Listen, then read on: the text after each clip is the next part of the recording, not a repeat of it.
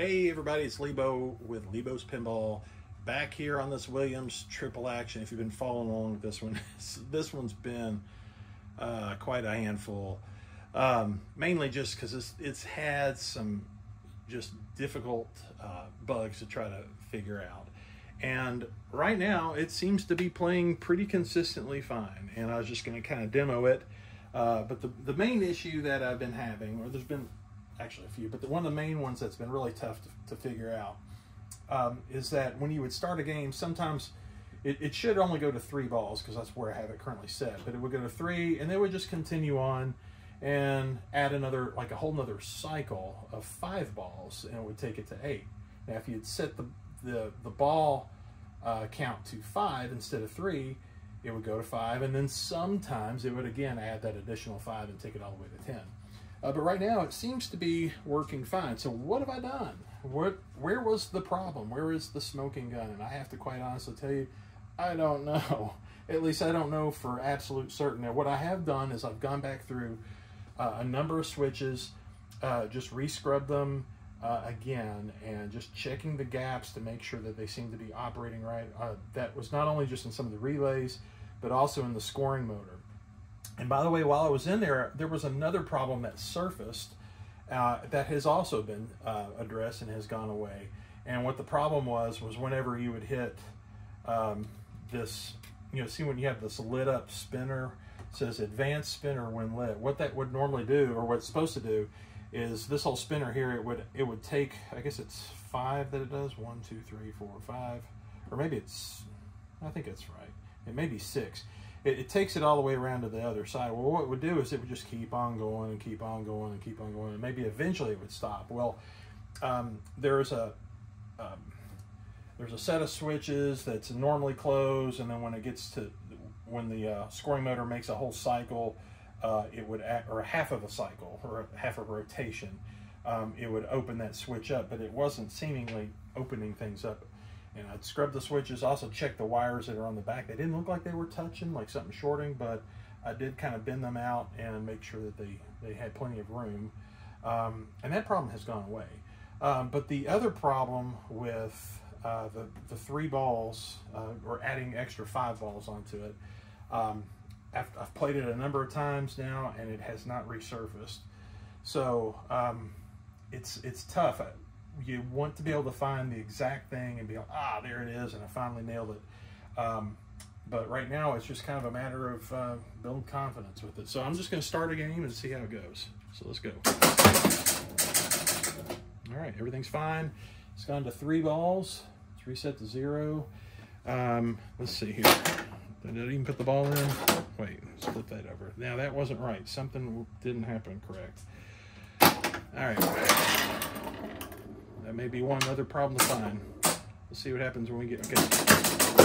All right, so that's correct. See how that just added, that went over the spinner here, and it advanced it up to that point. Now if we were to go over it again, it should take it all the way back down here again.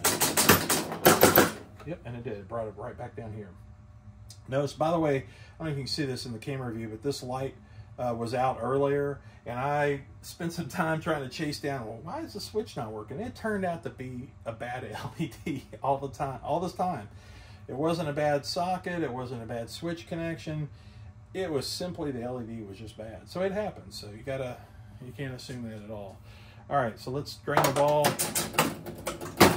All right, we're on ball 2.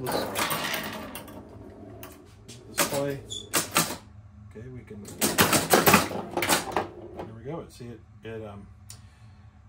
advanced the spinner the appropriate amount, and you can even hit all these targets. So that's advancing the bonus. Notice that the special's lit, so now I think, if I remember right, yeah, you can hit all these. Heard the knock, the ball hit, or the knocker, I guess it's not the ball, the knocker hit.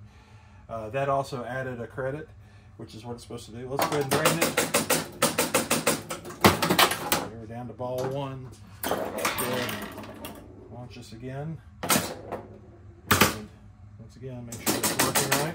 It's working right there. Go ahead and drain it. Should be the end of the game. It is. Again, can't really see the game over light real well. It's lit behind here, but because things are painted over, you can't see it very well.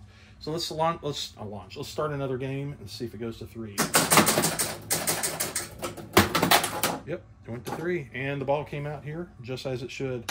I don't know why I didn't the first time, so that's gotta watch for that. That was a little unexpected. But again, 3 balls. So let's just go ahead and add a few points here. That's where it should. Okay, we're on ball 2. Drain it. Ball 1. And into the game. Let's start another game. Again, it worked correctly again. It's on ball 3 balls. That's all looking good. We'll drain it. Ball 2.